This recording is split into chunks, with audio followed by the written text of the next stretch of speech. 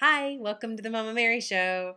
Today we have a special edition of Monday Momsense. It's the Did You Know edition. Do you know what to do with these things on your kids' shorts or pants? Exhibit A, daycare. I let her walk in with this thing like 5 miles long sticking out of her pants. Picked her up and the ladies are like, yeah, this is kind of what you do with it. Exhibit B, what you are supposed to do.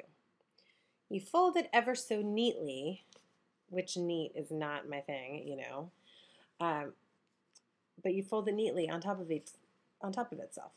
And there you go. And did you know that when you're running on a treadmill, you're supposed to have it at 1.5 incline? To make it equal to running outside, you want it at a 1.5 incline. I did not know that. I learned that through my team in training. And did you know that if you drop your cell phone in water, like the ocean or the pool or maybe the toilet like I did on Saturday, you just take the battery out, blow it dry, and then let it sit for like a day. Check it out.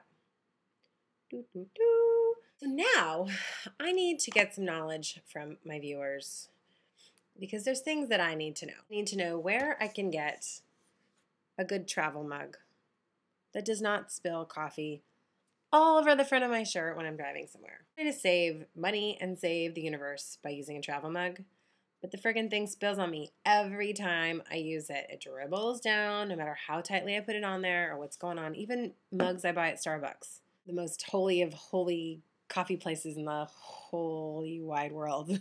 They can't even make one that works. If you have tips for me, leave me some comments and let me know. Or send me a vlog back. Can you do that? Thank you for tuning in to this edition of Monday Momsense. Ciao for now.